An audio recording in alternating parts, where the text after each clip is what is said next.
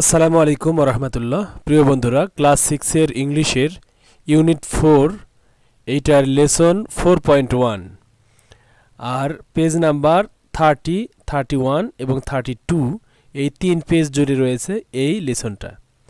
এখানে 4.2 এর লেসনের ফার্স্টেই বলেছে রিড, পড়ো। প্রথমেই পড়ো দ্য ফলোয়িং কনভারসেশন। নিচের যে কনভারসেশন বা ডায়ালগগুলো দেওয়া আছে এগুলো পড়ো। মনির এবং তার মায়ের যে কনভারসেশন এটা পড়ো। ইন পেয়ার্স, দুজনে মিলে, অর গ্রুপস অথবা গ্রুপে। আইডেন্টিফাই, তোমরা আইডেন্টিফাই করো বা শনাক্ত করো বা চিনে নাও। 5 স্টেটমেন্টস, 5টা বিবৃতিমূলক বা বর্ণনামূলক। অ্যান্ড 5 কোশ্চেন্স, আর 5টা প্রশ্ন তোমরা আইডেন্টিফাই করো বা খুঁজে বের করো বা শনাক্ত করো। দেন, তারপর রাইট দ্য স্ট্রাকচার, তোমরা স্ট্রাকচার লেখো বা কাঠামো লেখো বা গঠন প্রণালী লেখো। অ্যান্ড, এবং ডিসকাস, ডিসকাস মানে আলোচনা করো। দ্য ডিফারেন্সেস, পার্থক্য আলোচনা করো। কিসের মধ্যে পার্থক্য? Between the two types of sentence, এই দুই ধরনের বাক্যের মধ্যে পার্থক্য নির্ণয় করো। সেই দুই ধরন কি, মানে কোন দুটা? একটা হলো কোশ্চেন আর একটা হলো বর্ণনামূলক বা অ্যাসার্টিভ। তাহলে এই দুটার মধ্যে কি কি পার্থক্য সেটা তোমরা আলোচনা করো। মনিরস uncle, মনিরের uncle is coming from America. তাহলে মনিরের আঙ্কেল কোথা থেকে আসছে? আমেরিকা থেকে। হি, the conversation, সংলাপটি, is about what they will do. তাহলে এই কনভারসেশনটি হয় অ্যাবাউট মানে বিষয় বা সম্পর্কে। কি সম্পর্কে? হোয়াট দে উইল ডু, তারা কি করবে। টু ওয়েলকাম, ওয়েলকাম জানাতে বা স্বাগত জানাতে। অ্যান্ড এন্টারটেইন হিম, এবং তাকে কিভাবে বিনোদন দিবে বা মজা দিবে সেই বিষয়ে। তাহলে মনির এখানে বলছে মম, মা, I am so happy. I'm মানে আমি হই, মানে আই অ্যাম, এটা হলো আই এম সো হ্যাপি মানে খুব হ্যাপি, খুব সুখী বা খুব খুশি। মম, ওহ ডিয়ার, আই এম টু, মানে হে প্রিয় মনির, আমিও খুশি। তখন মুনিয়া বলছে when will Rumi uncle arrive. When মানে কখন, কোন সময়। Will Rumi uncle arrive, will ব্যবহার হয় ফিউচার টেন্সের জন্য বা ভবিষ্যৎকালের জন্য, মানে কখন রুমি আঙ্কেল অ্যারাইভ করবেন বা আগমন করবেন, আসবেন। অ্যারাইভ মানে উপস্থিত হওয়া বা এসে পড়া। তাহলে অ্যারাইভ মানে এখানে আমরা কামও লিখতে পারি। আচ্ছা, আসা বা উপস্থিত হওয়া, হাজির হওয়া। মম বললেন হি উইল অ্যারাইভ, তিনি অ্যারাইভ করবেন, আগমন করবেন, আসবেন, উপস্থিত হবেন। নেক্সট ওয়েডনেসডে, আগামী বুধবার। নেক্সট মানে পরে, ওয়েডনেসডে মানে বুধবার, তার মানে আগামী বুধবার তিনি আসবেন। মুনিয়া বলছেন who will receive, K receive করবে, স্বাগত জানাবে। হিম, তাকে। অ্যাট দ্য এয়ারপোর্ট, এয়ারপোর্ট মানে আমরা জানি যে যেখানে বিমান ওঠানামা করে, এই পোর্টকে বলা হয় এয়ারপোর্ট। আচ্ছা, এখন দেখো যেগুলোতে জাহাজ ওঠানামা করে সেটা কিন্তু সি পোর্ট, আর যেখানে বিমান ওঠানামা করে সেটা হলো এয়ারপোর্ট। যাই হোক, এই এয়ারপোর্টে তিনি নামবেন, তাহলে এখানেই তো তাকে ওয়েলকাম জানাতে হবে। তাহলে কে তাকে রিসিভ করবে বা ওয়েলকাম জানাবে? মম বলল do you want to go, তুমি কি যেতে চাও? টু দ্য এয়ারপোর্ট, সেই এয়ারপোর্টে কি তুমি যেতে চাও? মনির বলল ইয়েস অফকোর্স, হ্যাঁ অবশ্যই মম। তখন মম বলল দেন, তাহলে ইউ অ্যান্ড ইউর ফাদার, তুমি এবং তোমার ফাদার, তোমার বাবা, উইল রিসিভ করবে হিম, তাকে মানে আঙ্কেলকে, অ্যাট দ্য এয়ারপোর্ট। তাহলে এই এয়ারপোর্টে তুমি এবং তোমার বাবা তাকে রিসিভ করবে। মুনিয়া বলল do you have any exam this week ভাইয়া? তখন মুনিয়া মুনিরকে বলল যে তোমার কি এই উইকে কোনো এক্সাম আছে ভাইয়া? তখন মুনির বলল নো আই ডোন্ট, না আমার পরীক্ষা নাই, এক্সাম নাই, বাট কিন্তু we don't have much time, আমাদের বেশি সময়ও নাই। তারপরে ড্যাডি বলল যে এক্স্যাক্টলি, তুমি ঠিকই বলেছ, সঠিক বলেছ, উই অল নিড, আমাদের সবার দরকার, টু স্টার্ট ওয়ার্কিং, কাজ শুরু করা দরকার, ফ্রম টুডে, আজ থেকেই। মম বলল that's what I am also thinking, আমিও সেটাই ভাবছি যে এইটার প্রিপারেশন বা কাজ শুরু করা দরকার। মুনিয়া বলল mom I will help you, আমি তোমাকে হেল্প করব, সাহায্য করব, ইন সার্ভিং দ্য ফুড, এই খাবার পরিবেশনের কাজে, খাবারটা সার্ভ করার কাজে বা পরিবেশন করার কাজে আমি তোমাকে হেল্প করব, সাহায্য করব।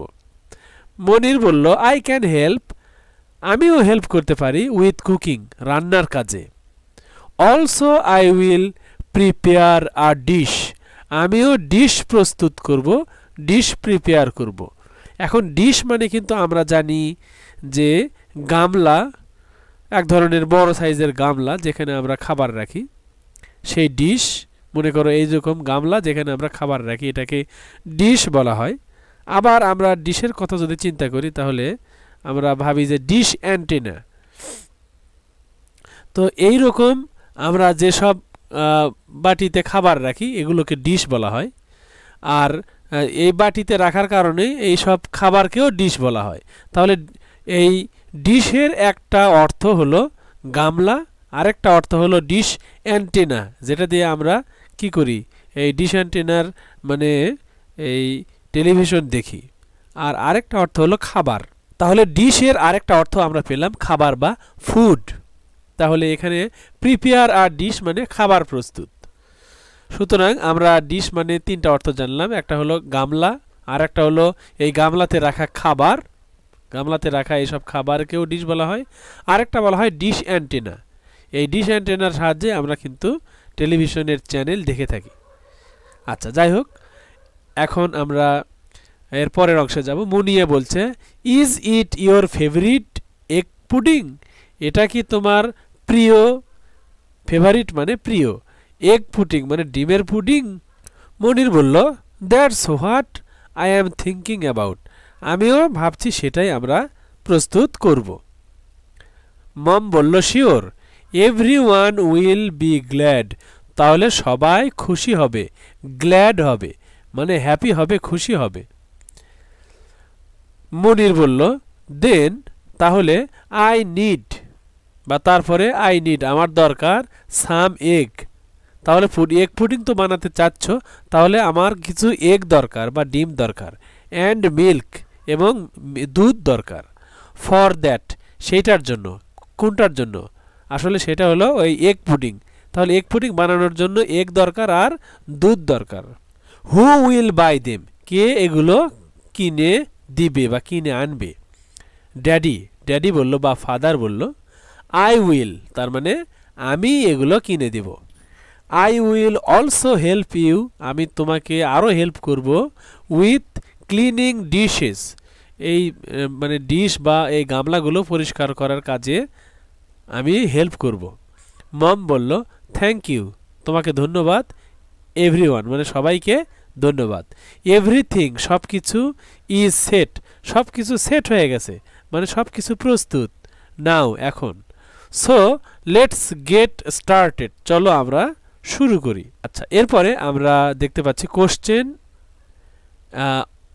অর ইন্টারোগেটিভ সেন্টেন্স, তার মানে যেটা কোশ্চেন সেটাকেই বলা হয় ইন্টারোগেটিভ সেন্টেন্স। তার মানে ইন্টারোগেটিভ সেন্টেন্স এটা একটা প্রশ্ন। অ্যান ইন্টারোগেটিভ সেন্টেন্স একটা প্রশ্নবোধক বাক্য, ইজ ইউজড ব্যবহার হয়, টু আস্ক জিজ্ঞেস করতে, কি জিজ্ঞেস করতে? আ কোশ্চেন, একটা কোশ্চেন জিজ্ঞেস করতে ইন্টারোগেটিভ সেন্টেন্স ব্যবহার হয়।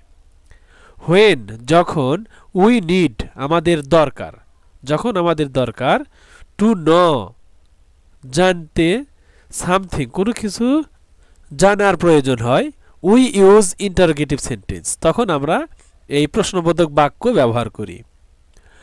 দেয়ার আর টু টাইপস অফ কোশ্চেন, দুই ধরনের প্রশ্ন আছে, W S question and verbal question. তাহলে ডব্লিউএস কোশ্চেন এবং ভার্বাল কোশ্চেন এই দুই ধরনের কোশ্চেন আমরা দেখতে পাই। ইন অ্যান ইন্টারোগেটিভ সেন্টেন্স, প্রশ্নবোধক বাক্যে the position of the auxiliary verb is always before the subject. বলেছে প্রশ্নবোধক বাক্যে একটা নিয়ম যে দ্য পজিশন মানে অবস্থান, কোথায় থাকে সেই অবস্থান, কিসের অবস্থান, অফ দ্য অক্সিলিয়ারি ভার্ব, তার মানে সাহায্যকারী ভার্বের অবস্থানটা হয় অলওয়েজ মানে সবসময় বিফোর দ্য সাবজেক্ট, সাবজেক্টের আগে। যেমন হি ইজ নয়, ইজ হি। তারপরে ইউ আর, এরকম নয়, আসলে আর ইউ।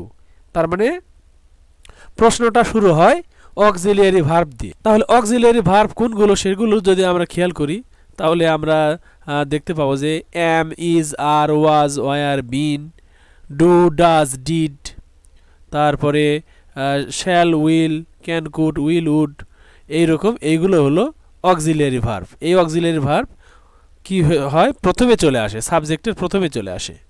যেমন মিনা ইজ, এরকম না হয়ে ইজ মিনা, প্রথমে আসবে ইজ তারপরে সাবজেক্ট আসবে, মানে প্রথমে অক্সিলিয়ারি ভার্ব তারপরে সাবজেক্ট।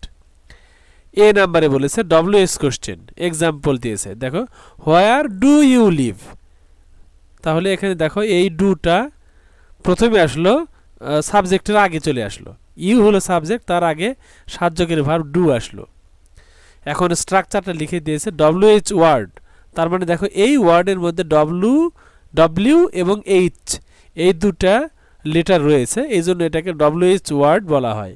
তাহলে প্রথমে ডব্লিউএইচ ওয়ার্ড হোয়ার, তারপরে প্লাস দিয়ে বলেছে, তারপর অক্সিলিয়ারি ভার্ব ডু, এই যে এটা হলো অক্সিলিয়ারি ভার্ব ডু, তারপরে প্লাস, তারপরে subject you plus main verb leave, তাহলে শেষে মেইন ভার্ব থাকলো।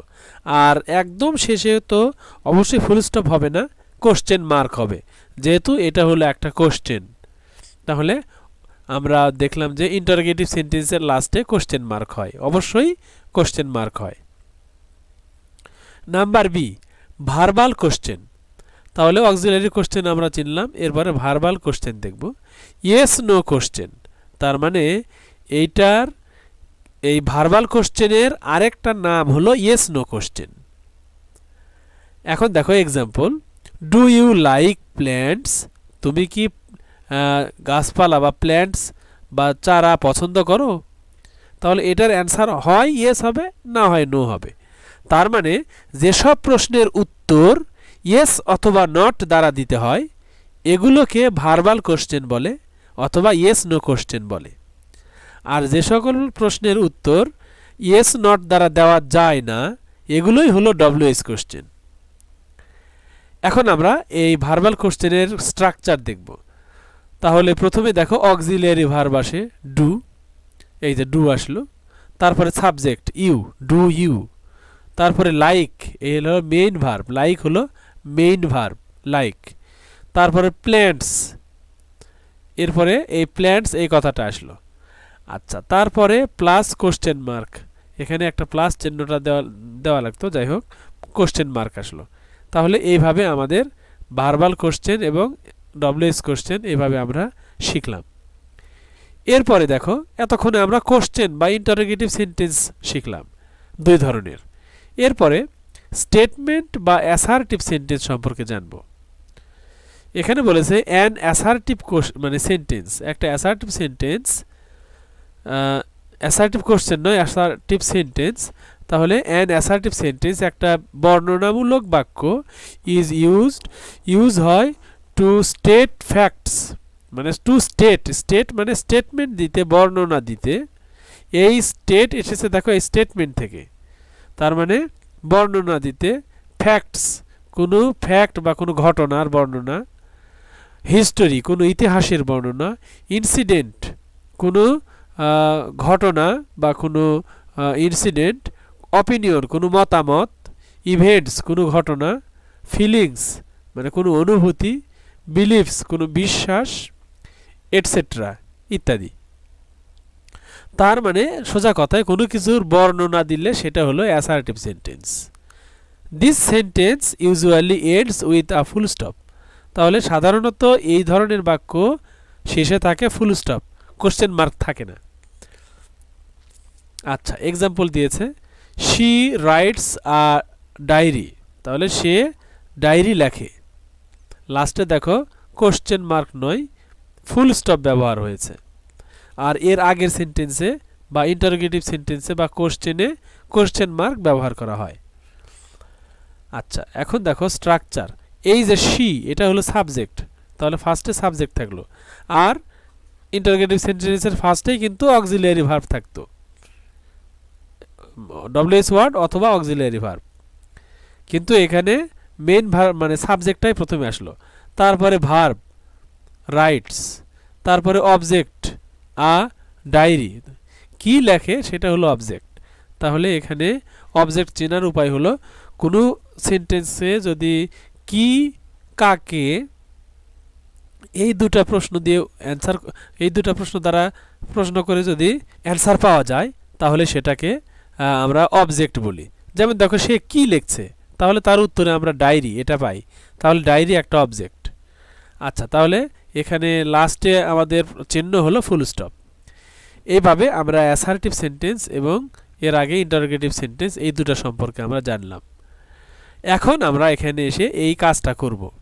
কাজটা কি দেখো, এক্সাম্পল দিয়েছে, একটা কোশ্চেন, একটা আমরা কোশ্চেন লিখব, তারপরে এই যে সেটার স্ট্রাকচার আমরা এইভাবে বর্ণনা করব। আবার একটা স্টেটমেন্ট বা অ্যাসার্টিভ সেন্টেন্স একটা লিখব, তারপরে সেটার স্ট্রাকচার লিখব। তাহলে প্রথমে আমরা কোশ্চেন বা ইন্টারোগেটিভ সেন্টেন্স লিখব, সেটার স্ট্রাকচার, তারপরে অ্যাসার্টিভ সেন্টেন্স লিখব, তারপরে সেটার স্ট্রাকচার লিখব। এইভাবে আমরা ওয়ানেরটা প্রথমে শুরু করি। তাহলে আমরা একটা কোশ্চেন কীরকম, সহজ একটা কোশ্চেন লিখি, হোয়াট ইজ ইয়োর নেম। এটা হলো একটা কোশ্চেন বা ইন্টারোগেটিভ সেন্টেন্স। এখন এইটার আমরা স্ট্রাকচার তৈরি করব বা লিখব, এটা দেখে দেখে কিভাবে লিখব। এই যে হোয়াট, তাহলে এটা কি, ডব্লিউএইচ ওয়ার্ড, তাহলে হোয়াট, এটাকে আমরা ডব্লিউএইচ ওয়ার্ডও বলতে পারি অথবা হোয়াটও লিখতে পারি, অথবা লিখতে পারি ডব্লিউএইচ ওয়ার্ড লিখে ব্র্যাকেটে আবার হোয়াট এটা লিখে দিতে পারি। তারপরে এই যে ইজ, এই ইজটা এখানে অক্সিলিয়ারি ভার্ব নয়, main verb, main verb is. তাহলে এর আগে কিন্তু আমরা ইজকে অক্সিলিয়ারি ভার্ব বলেছিলাম, এখন এখানে মেইন ভার্ব হয়ে গেল। তাহলে কিভাবে বুঝবো যে আমরা এটা অক্সিলিয়ারি ভার্ব নাকি মেইন ভার্ব? বোঝার জন্য যে টেকনিক সেটা হলো কি, যে একটা কথা মনে রাখতে হবে, মেইন ভার্ব ছাড়া কোনো সেন্টেন্স হয় না। তাহলে এই ইজকে যদি আমরা মেইন ভার্ব না ধরে যদি অক্সিলিয়ারি ভার্ব ধরি, তাহলে তো এই বাক্যের মধ্যে আর কোনো ভার্বই নাই, তাহলে মেইন ভার্ব হবে কে? সুতরাং এইটাতে আমরা ইজটাকে মেইন ভার্ব হিসেবেই এখানে ব্যবহার করা হয়েছে। তার মানে দেখো, একটা স্কুলে যদি প্রিন্সিপাল বা হেডমাস্টার না থাকে, হেড টিচার যদি না থাকে, তাহলে কিন্তু স্কুল চলে না। অবশ্যই একজন হেডমাস্টার বা হেড টিচার থাকতে হবে, তারপরে তার সহকারী টিচার থাকতেও পারে, নাও থাকতে পারে, বা একটার বেশিও থাকতে পারে, কিন্তু একটা প্রধান শিক্ষক বা একজন প্রিন্সিপাল অবশ্যই থাকতে হয়। দেখো যে কোনো দিন যদি প্রিন্সিপাল স্যার না থাকে, তাহলে প্রিন্সিপাল স্যারের দায়িত্ব পালন করে অন্য একজন অ্যাসিস্ট্যান্ট টিচার। তাহলে তখনকার দিনে বা তখন কিন্তু তিনি কিসের ভূমিকায় রয়েছেন? প্রিন্সিপাল বা হেড টিচারের ভূমিকায় রয়েছেন। তার মানে হেড অবশ্যই থাকতে হবে বা মেইন ভার্ব অবশ্যই থাকতে হবে। অক্সিলিয়ারি ভার্ব থাকলেও চলবে, কোনো কোনো সেন্টেন্সে থাকলেও চলে, কোনো কোনো সেন্টেন্সে অবশ্যই অক্সিলিয়ারি ভার্বও ব্যবহার করা হয়। এখন এখানে এই ইজটা হলো মেইন ভার্ব। তারপরে ইয়োর নেম, এটা হলো এক্সটেনশন, এটা আমরা এইভাবে দিতে পারি যে এক্সটেনশন। তাহলে এক্সটেনশন কি এ সম্পর্কে আমরা পরে জানব, তবে আপাতত এতটুকু জানি যে একটা সেন্টেন্সকে সাবজেক্ট ভার্ব এগুলোর পরে লাস্টে যেটা থাকে সেটা হয় অবজেক্ট হয়, না হয় এক্সটেনশন হয়। তাহলে যেহেতু এটা অবজেক্ট হচ্ছে না, এই জন্য এটাকে আমরা এক্সটেনশন বলবো। তাহলে অবজেক্ট কেন হলো না? কারণ এখানে কে এবং কি দ্বারা প্রশ্ন করে অ্যান্সার পাওয়া যায় না। এখন দেখো লাস্টে এখানে কোশ্চেন মার্ক আমরা এখানে ব্যবহার করব, যেহেতু এটা একটা কোশ্চেন। এইভাবে আমরা একটা অ্যাসার্টিভ মানে কোশ্চেন মার্ক মানে কোশ্চেন বা ইন্টারোগেটিভ সেন্টেন্স লিখলাম এবং সেটার স্ট্রাকচার লিখলাম। এইভাবে আমরা একটা অ্যাসার্টিভ সেন্টেন্স লিখি, ইজি একটা অ্যাসার্টিভ সেন্টেন্স। আমরা লিখতে পারি যে স্টেটমেন্টটা লিখতে পারি মাই নেম ইজ রাজ। তাহলে এইটার স্ট্রাকচার কি হবে? দেখো সাবজেক্ট হলো মাই নেম, সাবজেক্ট হলো মাই নেম, ইজ হলো এখানে মেইন ভার্ব, তারপরে এই রাজ হলো কমপ্লিমেন্ট। এখন এই কমপ্লিমেন্ট এবং অবজেক্ট এটার পার্থক্য আমরা পরে জানবো। আমরা এখানে এতটুকু জানি যে এই যেহেতু রাজ এখানে অবজেক্ট হচ্ছে না, এই জন্য এটা কমপ্লিমেন্ট। আর অবজেক্ট কমপ্লিমেন্ট এই সবগুলোকে মিলিয়ে আমরা এক্সটেনশনও বলতে পারি। তাহলে এক্সটেনশন একটা অবজেক্টও হতে পারে, একটা কমপ্লিমেন্টও হতে পারে। আচ্ছা, তাহলে এখানে আমরা এরকম করে লাস্টে একটা ফুল স্টপ কেন দেব? কারণ এটা তো কোশ্চেন নয়, এই জন্য ফুল স্টপ দেব। এরপরে আমরা নাম্বার 2 একটা কোশ্চেন বানালাম, ডু ইউ প্লে ক্রিকেট? তুমি কি ক্রিকেট খেলো? এটার স্ট্রাকচার দেখো, এই ডু তো auxiliary verb, do auxiliary verb do plus you, এটা কিন্তু সাবজেক্ট, তাহলে সাবজেক্ট ইউ, তারপরে মেইন ভার্ব প্লে, তারপরে প্লাস অবজেক্ট ক্রিকেট। এটা অবজেক্ট কিভাবে হলো? এই ক্রিকেটটা অবজেক্ট কিভাবে হলো? তোমরা কি দ্বারা প্রশ্ন করো, তুমি কি খেলো? তাহলে দেখো এখানে ক্রিকেট এই কথাটা আসে। তাহলে এখানে এই কি দ্বারা প্রশ্ন করে অ্যান্সার পাওয়ার কারণে এই ক্রিকেট শব্দটা হয়ে গেল এখানে অবজেক্ট। তারপরে অবশ্যই লাস্টে কোশ্চেন মার্ক। একটা অ্যাসার্টিভ সেন্টেন্স লিখব, আই প্লে ক্রিকেট, একটা অ্যাসার্টিভ সেন্টেন্স বা বর্ণনামূলক। এটার স্ট্রাকচার লিখতে পারি সাবজেক্ট আই, প্লে এটা কিন্তু মেইন ভার্ব, তাহলে মেইন ভার্ব প্লে, তারপরে ক্রিকেট এটা অবজেক্ট। এখন লাস্টে আমরা ফুল স্টপ দিয়ে শেষ করব। এরপরে নাম্বার 3টা করি, হোয়াট ইজ দিস? এটা একটা মানে কোশ্চেন বা প্রশ্নবোধক বাক্য বা ইন্টারোগেটিভ সেন্টেন্স। এটার স্ট্রাকচার আমরা লিখব, হোয়াট এটা হলো আমাদের ডব্লিউএস ওয়ার্ড, তারপরে ইজ হলো এখানে মেইন ভার্ব, কারণ এখানে আর অন্য কোনো ভার্ব নাই, এই জন্য অক্সিলারি ভার্বটা এখানে এসে মেইন ভার্ব হয়ে গেছে। তারপরে দিস এটা হলো একটা কমপ্লিমেন্ট। তাহলে লাস্টে আমরা কোশ্চেন মার্ক দিয়ে এই কোশ্চেনটা শেষ করব। এরপরে আমরা একটা স্টেটমেন্ট লিখি বা অ্যাসার্টিভ সেন্টেন্স লিখি, দিস ইজ আ পেন, এটি একটি কলম। তাহলে এটার স্ট্রাকচার কিভাবে হবে? দিস ফার্স্টে, এটা হলো সাবজেক্ট, তারপর মেইন ভার্ব হলো এখানে ইজ, তারপরে কমপ্লিমেন্ট হলো আ পেন, লাস্টে হলো ফুল স্টপ। এরপরে হাউ আর ইউ, তাহলে অবশ্যই হাউ এটা হলো ডব্লিউএইচ ওয়ার্ড, তারপরে মেইন ভার্ব আর, যদিও আরটা আসলে সাহায্যকের ভার্ব হিসেবে বেশি ব্যবহার হয়, কিন্তু এখানে আরটা মেইন ভার্ব, তারপরে ইউ হলো কমপ্লিমেন্ট, তারপরে কোশ্চেন মার্ক দিয়ে এই সেন্টেন্সটা শেষ হয়েছে। তাহলে এটার একটা বর্ণনামূলক বাক্য লিখি, আই অ্যাম ফাইন। তাহলে আই এটা হলো সাবজেক্ট, অ্যাম হলো মেইন ভার্ব, যদিও অ্যামটা অক্সিলারি ভার্ব হিসেবে বেশি ব্যবহার হয়, কিন্তু এখানে মেইন ভার্ব হিসেবে বসেছে। তারপরে ফাইন এটা হলো কমপ্লিমেন্ট, তারপরে লাস্টে full stop. Number 5-এ what are you doing, তাহলে অবশ্যই হোয়াট এটা হলো ডব্লিউএইচ ওয়ার্ড, তারপরে আর অক্সিলারি ভার্ব, এখানে দেখো আর আবার অক্সিলারি ভার্ব হয়েছে। আচ্ছা, এখন এখানে দেখো মেইন ভার্ব হিসেবে ব্যবহার হয়েছিল, কিন্তু এই বাক্যে আরটা অক্সিলারি ভার্ব, কারণ এখানে রিড একটা ভার্ব আছে, মেইন ভার্ব হলো রিড বা রিডিং। তাহলে এই আরটা আর মেইন ভার্ব থাকলো না, এটা অক্সিলারি বা সাহায্যকারী ভার্ব হয়ে গেল। তাহলে auxiliary verb R plus subject you, তারপরে সাবজেক্ট আসলো ইউ, তারপরে মেইন ভার্ব রিডিং, তারপরে কোশ্চেন মার্ক। এখন স্টেটমেন্ট বা assertive sentence, I am reading a বুক। তাহলে এটার স্ট্রাকচার কি হবে? আই সাবজেক্ট বা subject I plus auxiliary verb অ্যাম, তারপরে মেইন ভার্ব আই মানে রিডিং, তারপরে অবজেক্ট হলো আ বুক, তারপরে ফুল স্টপ। আচ্ছা, আ বুক এটা কমপ্লিমেন্ট না হয়ে অবজেক্ট কেন হলো? কারণ এখানে আমরা কি দ্বারা প্রশ্ন করে অ্যান্সার পাই, আমি কি পড়ছি, তাহলে সেটার উত্তরে হলো আ বুক একটা বই। সুতরাং কি দ্বারা প্রশ্ন করে যে অ্যান্সার পাই সেই অ্যান্সারটা হলো অবজেক্ট। তারপরে আমরা এখানে ডিফারেন্স লিখব। আসলে এতক্ষণে আমরা বা এই যে 5টা সেন্টেন্স আমরা লিখলাম, লিখে এটা আমরা এই শিখলাম যে অ্যাসার্টিভ সেন্টেন্স এবং ইন্টারোগেটিভ সেন্টেন্সের মধ্যে কিছু পার্থক্য আমরা অলরেডি দেখতে পেয়েছি, সেগুলো লিখব। তাহলে আমরা লিখতে পারি যে কোশ্চেনের ক্ষেত্রে কি হয়, starts with an auxiliary verb, auxiliary verb দ্বারা শুরু হয় অথবা ডব্লিউএস ওয়ার্ড দ্বারা শুরু হয়। তাহলে প্রশ্ন অবশ্যই একটা অক্সিলিয়ারি ভার্ব অথবা ডব্লিউএইচ ওয়ার্ড দ্বারা শুরু হবে। আর স্টেটমেন্টের ক্ষেত্রে বা অ্যাসার্টিভ সেন্টেন্সের ক্ষেত্রে স্টার্টস উইথ আ সাবজেক্ট, তখন এটা শুরু হবে বা স্টার্ট হবে কি দ্বারা, একটা সাবজেক্ট দ্বারা। আরেকটা পার্থক্য আমরা পাই, ends with a question mark, ends with a full stop. তাহলে কোশ্চেন মার্ক দ্বারা শেষ হয় কোশ্চেন, আর ফুল স্টপ দ্বারা শেষ হয় অ্যাসার্টিভ সেন্টেন্স বা স্টেটমেন্ট। আরও পার্থক্য পাই, অক্সিলিয়ারি ভার্ব ইজ মাস্ট। তাহলে কোশ্চেন যেটা বা ইন্টারোগেটিভ সেন্টেন্স যেটা, সেটাতে অবশ্যই একটা না একটা অক্সিলিয়ারি ভার্ব অবশ্যই দরকার। আর স্টেটমেন্টের ক্ষেত্রে অক্সিলিয়ারি ভার্ব ব্যবহার আবশ্যকতা নাই, কোনো কোনো সেন্টেন্সে অক্সিলিয়ারি ভার্ব ছাড়াই স্টেটমেন্ট করা যায়। আর কোনো কোশ্চেন কিন্তু অক্সিলিয়ারি ভার্ব ছাড়া হয় না।